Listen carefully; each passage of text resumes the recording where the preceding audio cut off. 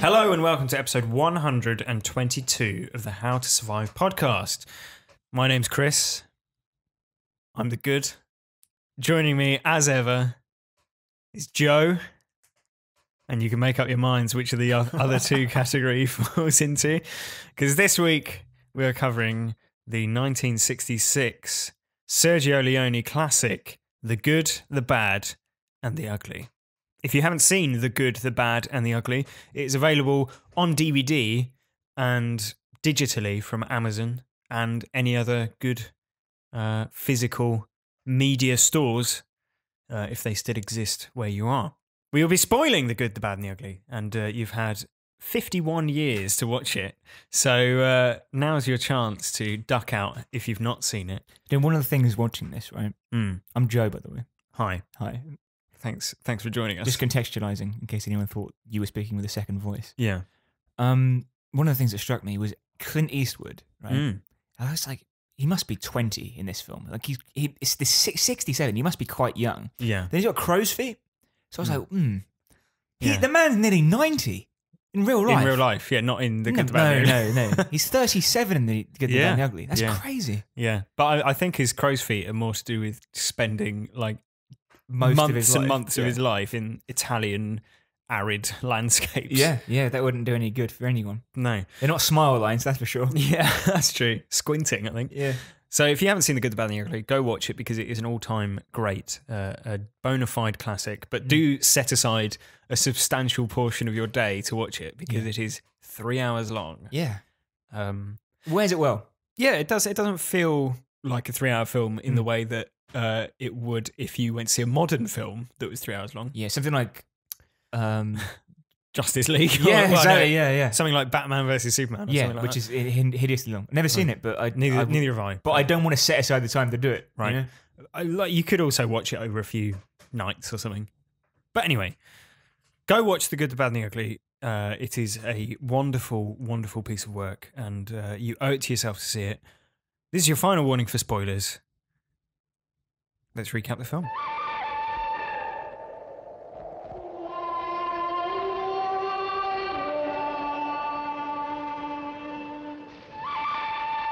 The good, the bad, the ugly.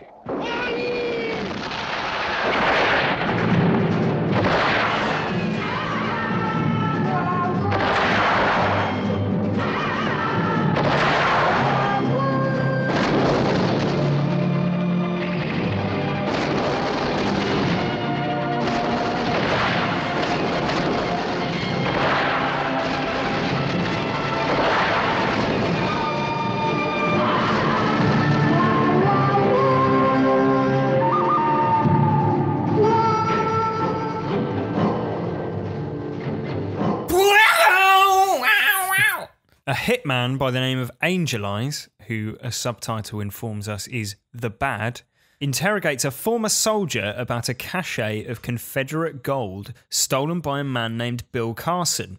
The soldier, whom Angel Eyes is contracted to kill, offers him more money to kill the man who hired him instead, but Angel Eyes kills him and takes the money anyway. He then returns to his employer and kills him as well. He never fails to get his man. That doesn't really work when the man is like dying of consumption on like his deathbed. On a sack bed. Yeah. Meanwhile, Blondie, the good, and Tuco, the ugly, are playing a scheme on small town sheriffs.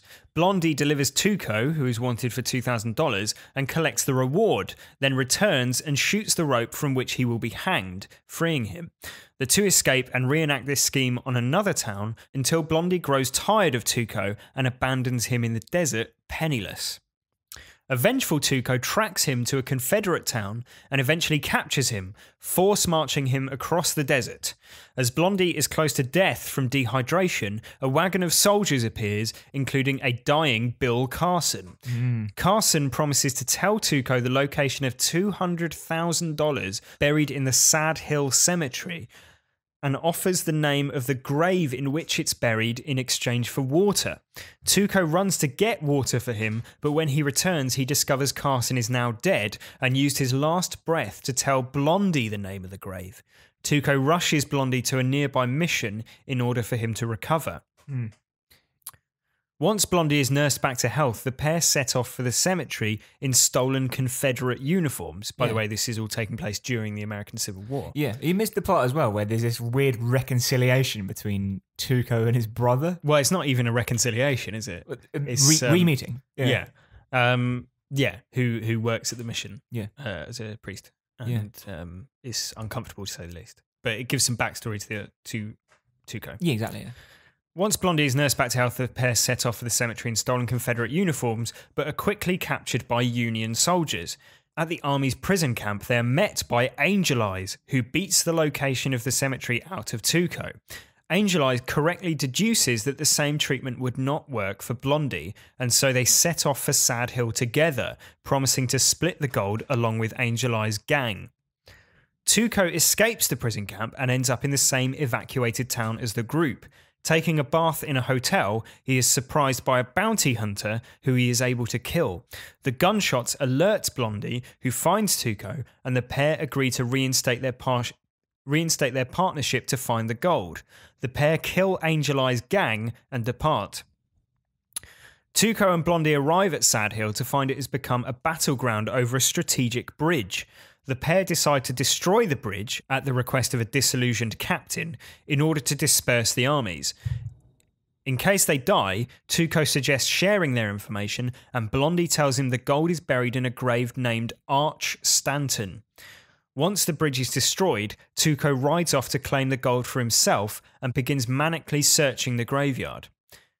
Tuco finds Arch Stanton's grave and begins digging. Blondie arrives and encourages him to continue at gunpoint, before Angel Eyes startles them both.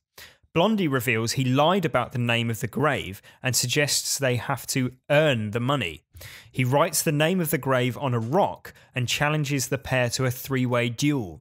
After a tense standoff, both Tuco and Blondie shoot at Angel Eyes, who tumbles into an empty grave, dead. Tuco discovers his gun was unloaded by Blondie the night before. I suppose ensuring himself against Tuco turning on him. Exactly. Blondie reveals the gold is buried in a grave marked unknown next to Arch Stanton's, and the pair uncover the cachet. As Tuco celebrates, he turns around to see a noose into which he is forced by Blondie. Blondie stands him on his share of the gold and leaves, seemingly condemning Tuco to death. Just as he clears the horizon, Blondie turns around and shoots the noose, releasing Tuco and leaving him with his share, alive but still tied up and cursing angrily. And that is The Good, the Bad and the Ugly. Ending on a you son of a cutaway. Yeah. Just a dirty son of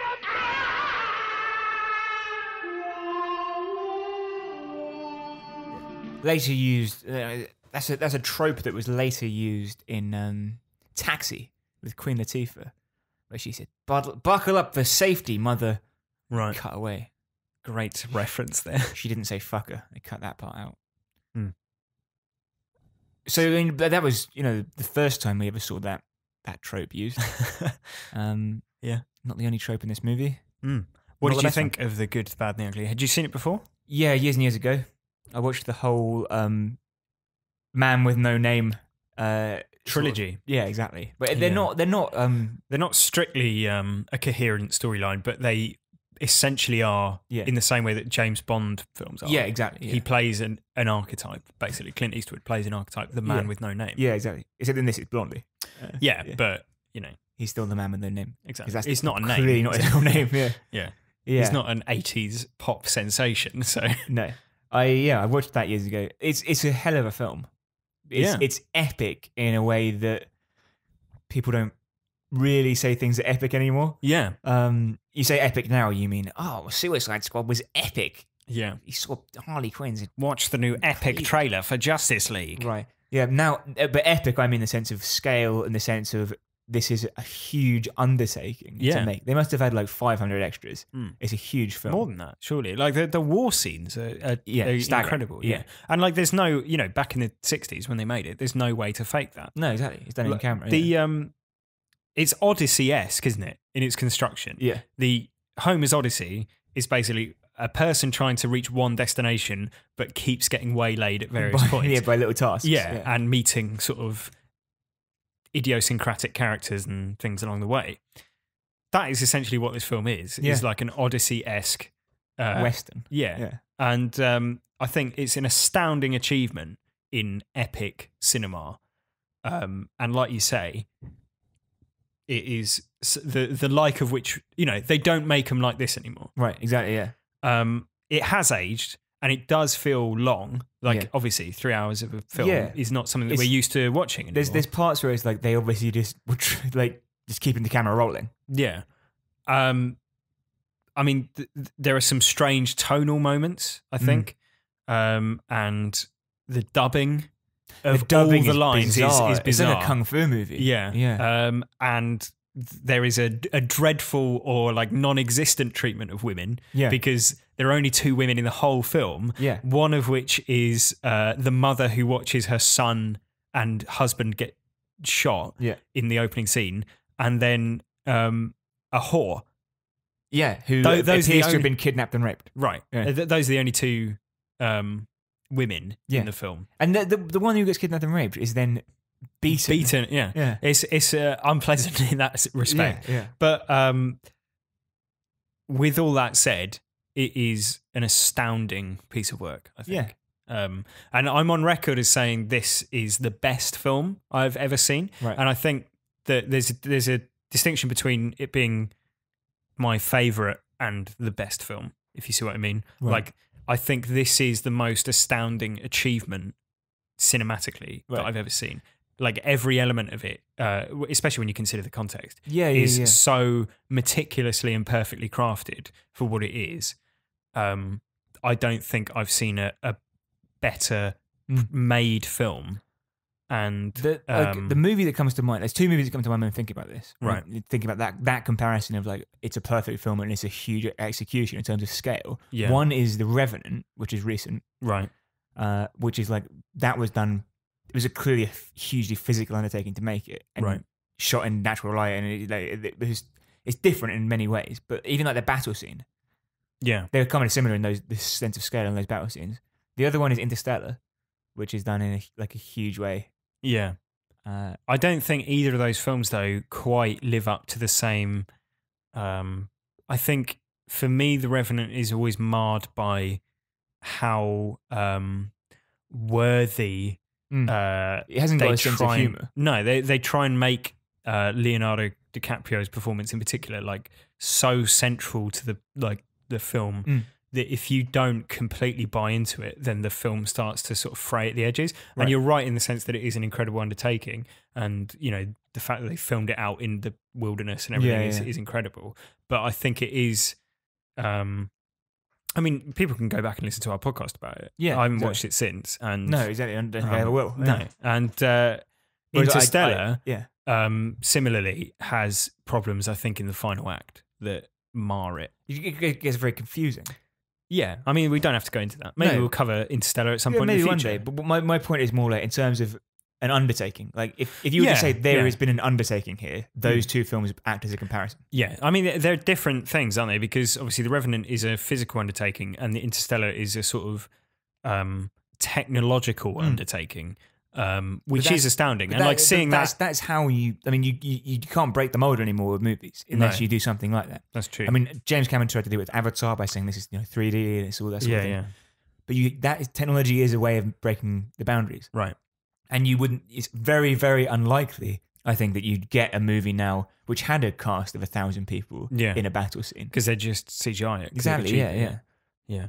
I like that's what I mean. Really, I don't think that this sort of film would get made anymore. No. And in that respect, I suppose it's like a relic almost of a bygone era. Yeah. But it is an incredible film. I want to talk a little bit about Lee Van Cleef, okay, who plays Angel Eyes. Yeah. Because he is the like atmosphere personified. Basically, there's probably not as it's one of the most perfect introductions to a villainous character Right. that you can imagine. Yeah. In that he walks in, there's no dialogue for like the first 5 minutes of the film. It's more than that. I counted. It's like 15 minutes. Right. Yeah. He basically walks into a man's house and sits down uninvited. Starts eating. But you can tell so much by the respect the other man gives him. Yeah. Like it's quite something to have a man walk into your house uninvited and sit down and start eating dinner and everything. Yeah. But the respect with which the other man treats him tells you so much. And Lee Van Cleef before this, the only time he'd worked with Sergio Leone before was as like a romantic lead. Right. And in this, it's basically the equivalent of like having, I don't know, like an equivalent, like Chris Pratt playing a villain and doing it perfectly. Yeah. Yeah. I mean, his the introduction to his character kills a man in like very cold blood. Right. Kills his child. Yeah. Leaves. Kills his employer, and has like outlines in like that 10 minutes. This very clear but obviously psychopathic like code that he follows. Yeah. Yeah. And he's a fascinating character. He is. I think he's very clearly the bad, right? Right. That's established Yeah. from, like you said. And now you get the ugly Yeah. in Tuco's character. Right. Because he's relatively unattractive compared to Clint Eastwood and Lee Van Cleef. Yeah. I don't think that's what ugly necessarily No, he's also an like, ugly character, right? Yeah. He's spiritually ugly. Right. Exactly. Yeah. He's a double crosser who is out for himself. Yeah. But he doesn't have that code like the bad has. Right? No. But then I don't know what makes Blondie good, other than the fact that he isn't bad, right? It's like an absence of bad that makes him good. I'll tell you what makes him good is he's Clint Eastwood. Exactly, yeah. Yeah. Like, he I does know what you all mean. it basically, Blondie and Tuco do much the same things for the whole movie. They're double crossing each other, and they're involved in the same plots, and Yeah. they are just continually one-upmanship with each other about the same things. The only difference is Clint Eastwood is Blondie. Yeah. That's it. I think the difference is that he doesn't, when he breaks his code, he doesn't do it in a violent manner. Right. So like Tuco, when he double crosses someone, he might shoot them. Angel Eyes very obviously kills everyone. When Blondie double crosses someone, it's sort of like, firstly, it's because they've like wound him up. Yeah. Like it's in response to a negative characteristic of the other person. Right. And also he doesn't kill them. He just like, Embarrasses them. right, exactly. And so in that way, he's like that, winking hero, anti-hero sort of. Kind of, yeah. Yeah. You see my point, though? No, totally, he yeah. is. But that's what I think is good. And like last week when we were talking about True Grit, we talked about the revisionist Western. Right. I think to some extent this film is the same thing. Absolutely, yeah. Because the fact that they're all called, the good, the bad, and the ugly belies the fact that they're actually all different shades of grey. Right. Maybe not Angel Eyes. He's pretty much evil.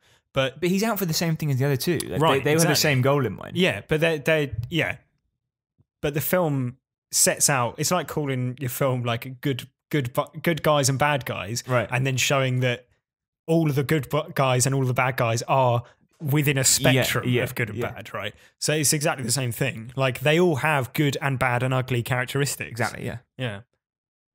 And I think in this film, there's a sense that they're reaching like the end of the Wild West. Yeah. I think especially in the sort of third act when there's more of a focus on the war side of Exactly, it, yeah. it's all shown to be sort of futile and meaningless. Like it's all a bit, there's this enormous battleground where thousands and thousands of soldiers are set to die over this bridge. Which nobody really cares about. Yeah. No, because the second that it's been destroyed, it's no longer valuable. And so everyone just moves on. Exactly, yeah. No one actually cares about, it's just like an arbitrary location. Yeah. And because of that, it's all shown to be sort of quite pointless. Exactly. And in that sense, I think it is re-examining, the cowboy war hero myths. 100%, yeah. I think if you were to dress up as a cowboy, you'd go cowboy hat and a gun, right? That's the core things you need. Yeah. And the guns in this, it starts out with them being like 6 shooters and they're doing like gunplay, what you'd expect. And by the end, they're using these cannons and Gatling guns, which is just like destroying everyone, and hundreds of people are dying at a time. And it's just like, it goes from being like, oh, guns are cool to being war is hell. Yeah, it goes from there being like a sort of virtuosity in shooting people at the start, because like our introduction to Blondie is literally him shooting his hats off. But not even like his hip and a gun on his hip and his hand, which he then like in a lightning fast reflex shoots 3 people before they can shoot him. Yeah. Like, so that's like that starts out as like, look how cool he is. Yeah. And obviously there's that whole like Wild West code of like the hero can't shoot his gun before the other person draws and all that sort of thing. But he's just better at it, which is why he kills them. To, as you say, like the senseless slaughter of thousands of people who are just being like churned through like a meat grinder. Exactly. And the other thing that changes its tone slightly is when like whiskey in the beginning. Like Tuco's character is drinking whiskey all the time, and he's like loves whiskey, and it's like, oh, he's a good old boy from the Wild West. Yeah. And when you meet the captain in the war camp, he's just drinking to numb the pain of war, right? To numb the pain of watching his men exactly. It's just into this meat grinder. It's just him coping, and and like it changes everything. And then Blondie gives him the whiskey at the end, and he's like, have a slug, and he's like, he's doing that as like medicine because the man is so badly damaged by what's going on around him. Yeah, which is like a huge tonal shift. It's almost like, you know, when Bone Tomahawk changes from being like a cliche western to being a weird B-movie not a cliche horror movie. Yeah, right. It's kind of like that. Yeah, but obviously a bit more sophisticated. Mm-hmm. But you get like the sense of this is saying the Wild West is an illusion, and cowboys and Indians would have got called up to die in a horrible war. Yeah, exactly. Yeah. There's one scene in particular that I want to talk about, and it won't be a surprise to anyone listening that it's the graveyard the boss scene. Oh. The graveyard scene. Yeah, which I think when it's within the context, I mean, even outside of its context, but especially when it's within the context of the 3-hour film, it is probably the most exciting scene and the most like tense and just satisfying. Like I'm not just thinking of the actual 3-way standoff. Right. I'm thinking of Tuco arriving at the gravestones, and then the camera pans up and you see how many thousands of gravestones there are. And the music comes in. He starts running between them. I always felt dizzy that part. Like, really, well, there's a shot which is him sprinting through the gravestones, and what they must have done is planted the camera on a really long lens in the middle, and then have him run around a circle, because it feels like it's endless, right? As he's like running and running through all these gravestones. Yeah. But it's majestic. There's like no other word for it. I think it's every element of cinema at its best married together, right? So you've got like it's the narrative pinnacle of the film. Mm-hmm. It's soundtrack like that rushes in and carries so much emotion with it. Mm-hmm. The editing is fantastic. The cinematography is fantastic. The staging of the action, when you consider that really there's only 2 meaningful shots that are fired within that whole 25-minute bit of the film, is incredible. Like the way it's staged and like the way they position themselves within the environment, the location itself is incredible, and the acting, even though in a lot of these old films, you know, it's that very theatrical overacting thing. I think the way in which, I mean, I mentioned the editing a minute ago and the cinematography.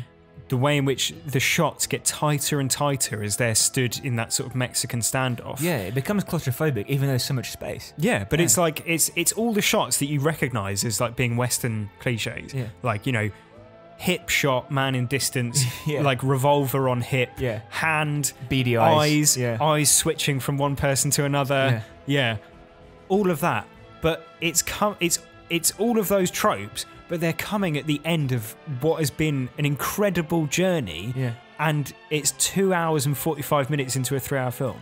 Like, there's no other film that I can think of that injects its final scenes with so much meaning just through having it at the end of the film. Do you know what I mean? Like, it comes at the it's the equivalent of watching a, you know, 10-hour series and the final scenes of the final episode have like all that meaning because you feel like you've come so far.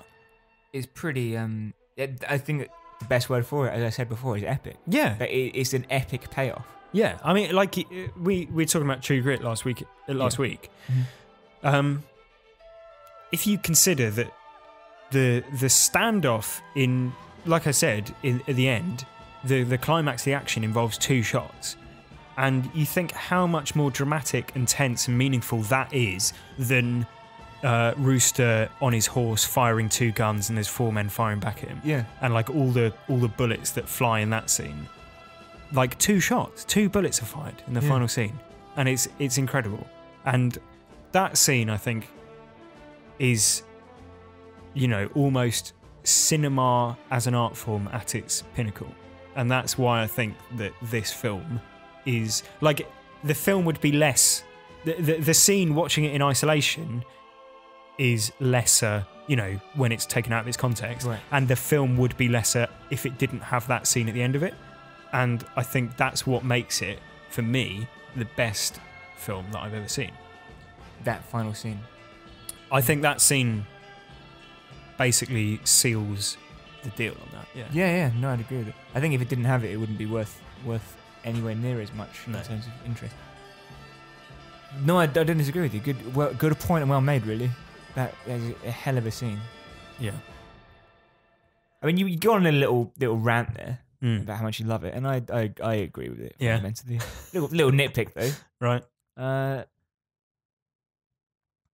How did Angel Eyes become a unionist sergeant like overnight? Was he not that already? No, he's Why a not? hitman. Yeah, but he's killing a Confederate soldier at the start, ex-Confederate soldier. I suppose so. It seems like he's just everything that the film needs him to be. I think he's more of a sort of like, Navy SEAL or something. Yeah, but I agree that he's just a villain. He's a mercenary. Is what you mean. Exactly. Yeah. Right. Yeah. Okay. Well, you've written that part. Now it's back to a perfect film again. Right. Okay. Right? Yeah. Right. So it's that time to move on to talking about how we would survive if we found ourselves in the spaghetti western environs of the good, the bad, and the ugly. Do you know why it's called spaghetti western? Because it was shot predominantly in Italy. To save on costs. Yes. All the cast are Italian as well. Yeah. Apart from Clint Eastwood. That's why it's and dubbed. Most of the main cast. Yeah. Yeah. But it's still, all the extras. Yeah. What about the half soldier? That was a weird thing. Right. The guy with no legs. Yeah. He calls him, "Hey, see you later, half soldier." It's like, that's so inappropriate. Yeah. It's a different time, Joe. Yeah. And it is the villain saying that. Yeah, that's true, but you can also imagine Clint Eastwood. Is this a How to Survive idea? No, it's just be nicer it's to a bit people? like I'm a bit SJW about the whole thing. Okay, yeah, left a sour taste, did it? You did a little bit. Ruin the film. Bit inappropriate, hitting women and making fun of disabled people. I'm not an advocate for those bits of the film. No, if you watch Sam Peckinpah film, which is a director of the same era, doing things like The Wild Bunch. Mm-hmm. I'm pretty sure that he would get, there's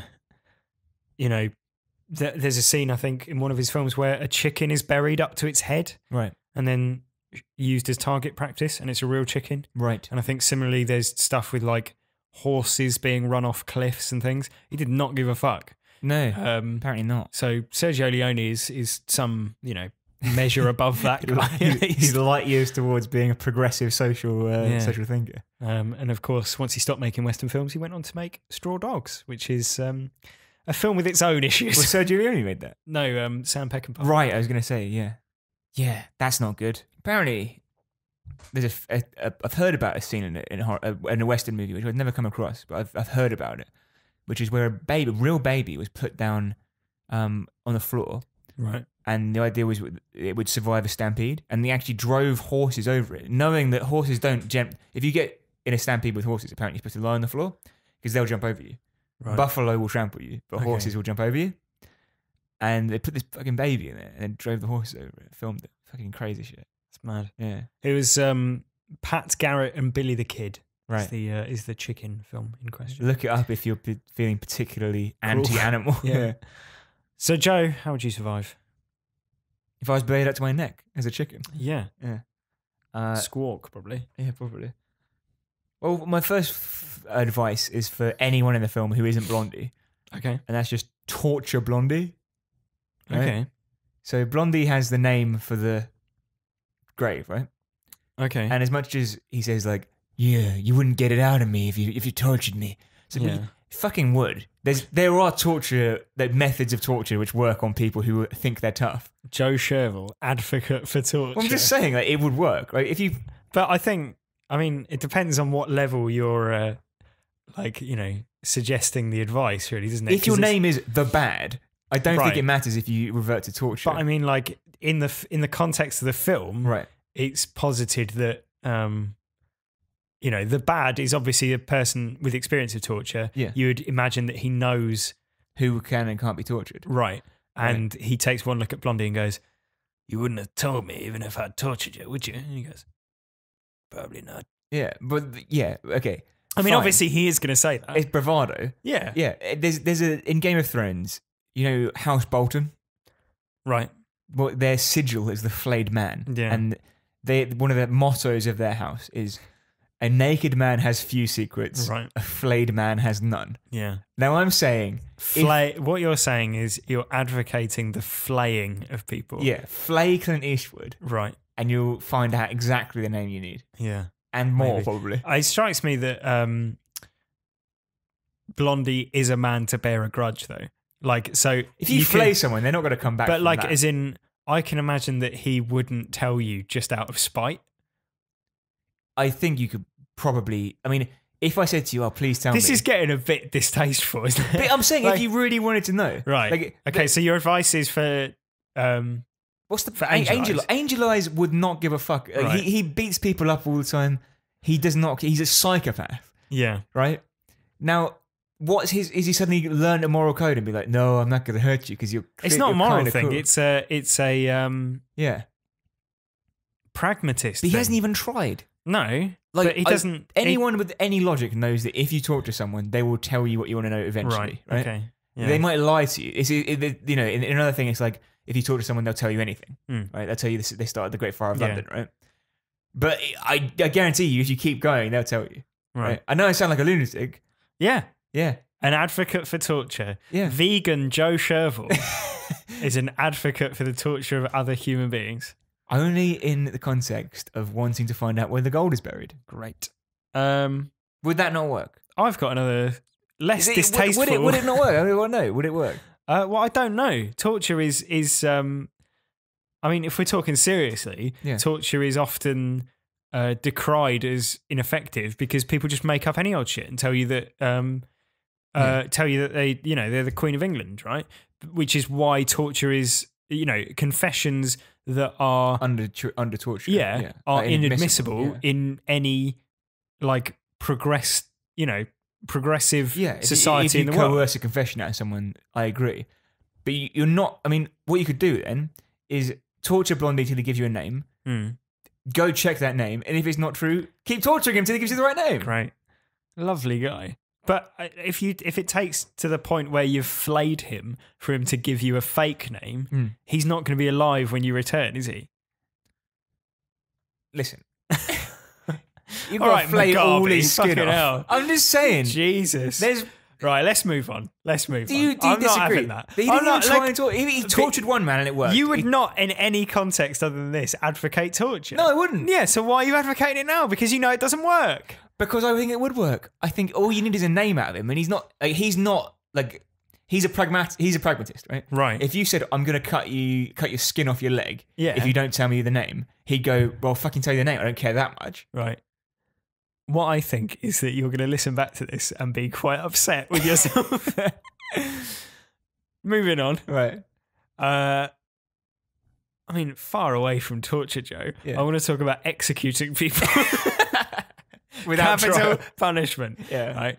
But my issue is not necessarily with the The lack. It's more the... no, it's not. It's not. It's not whether or not they should be doing it. It's how they should be doing it.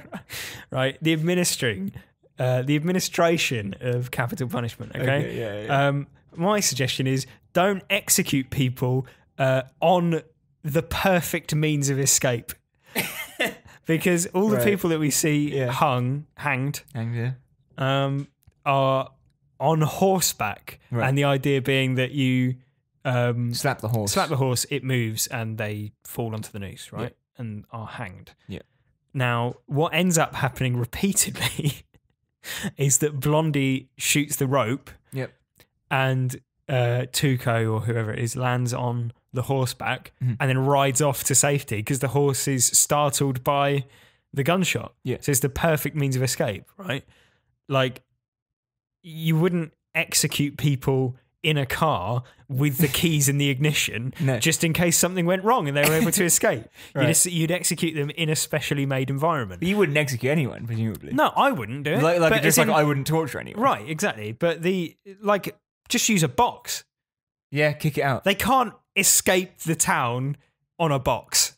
Well, there is a scene where they kind of, I think, just to prove that wrong, the horse runs away, and there's a moment where you think Tuco may actually be hanged. Right. Blondie shoots the rope, and he runs away on foot, and Blondie distracts the sheriff and the judge and the executioner by shooting their hats off and rendering them just so Speechless. so shocked that they can't even move, Yeah. and then they run away. Mm-hmm. Yeah. But my point is that none of that would have happened if it was just like a chair. Yeah, or they just or shoot him. It's not like if you use a chair or a box to hang someone, then you can never use that again. No, So just do that. have a gallows. I've never seen that before when they Yeah. use a horse. Weird. It is weird. It seems. I wonder if Blondie's going, I'll give you this prisoner on the condition that you'll execute him sat on a horse. Yeah. Why? Don't know. It's just, I like knowing that that's going to happen. Are you going to stick around for the execution? No. I worry. like watching it from a Don't- yeah, distance. don't 40 worry. yards or so. Don't Yeah. worry about that. Yeah. There you go. Don't execute people on horseback. Yeah, I can't argue with it. There you go. There's a reason they don't do it now, I imagine. Well, many reasons they don't do Yeah, it now. It's illegal. Yeah. If in the gas Joe chambers of Texas. advocating torture and capital punishment. Yep. Execution. Lovely guy. HowToSurviveShow@gmail.com for your complaints. Joe, any further thoughts? My next point's about gun control. Okay. No, it's not really. It's more if you run a gun shop. Yeah, I've got exactly the same. Don't hand out ammunition for your guns in your gun shop to obviously drunk patrons. Yeah. Yeah. Who you've never met. That is a recipe for disaster, isn't it? Yeah. In the Yeah. Wild West as well. Yeah. Yes. Yeah. That's I mean, do you want to talk about the scene? It's basically Tuco. walks into a gun shop. Yeah. And the gun store owner is like, he basically tries loads of pistols that don't work. Yeah. And then the store owner says, "Oh, this is my best pistol." Well, what he does is he takes the cartridge out of another pistol and puts it in. So he's building his own custom pistol, right? Yeah. And then the shopkeeper, and then he's like, "Oh, I want to try this gun Yeah. out. Give me the gun, the bullets. Yeah. Yeah. So he gives him bullets, and then he's like, "Well, now I've got a loaded gun, so I'm obviously just going to rob you," Yeah. which is what he does. Don't do that. Yeah. You're a gun owner. You're a gun shop owner, Yeah. and it's the Wild West. Yeah. So like, I feel like in GTA 4, I think you can rob gun shops, Right. but the problem is, as soon as you put a gun on them, they next second have a gun in their hand and they're shooting you. Yeah. Yeah. You'd think the gun shop owner would be that smart about guns. Yeah. Like he'd have a pistol loaded in his pocket just to draw. Yeah. Like, or under the table, Yeah. or when he goes, "Can I shoot it? Can I try it out?" You go, "No, obviously not. That's Yeah. mental." Yeah. You wouldn't do that now. If you went to America and you bought a gun in a gun shop or a Walmart or Yeah, wherever they yeah, fucking sell them, petrol stations, Yeah. right? I presume they don't let you like wander around the aisles with a loaded gun. Yeah. Then again, it's America, isn't it? Exactly. Who Crazy knows? places. But We watched Free Fire a little while ago. yeah. And there's a scene in that where there's a gun trade is happening. Mm. And Army- Army Hammer's character Yeah. pulls a gun out and says, "While there's loaded weapons, I'm going to draw my gun as insurance against the craziness that Right. could happen." Right? Yeah. That's what you should be doing. Yeah. He said, He should have a gun to hand Yeah. for security, which you would imagine he would have. Yeah. He's got enough of them around. Exactly. He could literally pick up anything in his shop and it would be lethal. Yeah, like he's very lucky that Tuco isn't in a worse mood. Yeah. Or like just Or feeling cruel, or or that it isn't wasn't a angelised. worse person that Yeah. did it. Yeah, exactly. Yeah. Yeah. I mean, on a similar note, my final bit of advice is to learn to differentiate whether your gun is loaded or not. Right. Okay. Because Tuco, obviously, in the Mexican standoff, discovers that his gun had been unloaded the previous night by Blondie. Yeah. Now, I've seen that trope before, for example, in Die Hard, right? Yeah. Where Hans Gruber is given a gun and then he finds it's not loaded and it's like, oh, I thought it felt a little light, right? Tuco doesn't have that excuse because the cartridge of his gun is exposed and he should see that there are no bullets in it, right? So quite apart from the fact that it's lighter, he should know that his gun is unloaded and go, well, I mean, if we're going to have a Mexican standoff, can I at least have some bullets? Yeah. What would you think happen in that situation? Because if he said, I'm just going to check the... Guys, I haven't got any bullets. Yeah. Can you chuck me some? Well, I don't know. Like, or would he be excused? I'm not sure.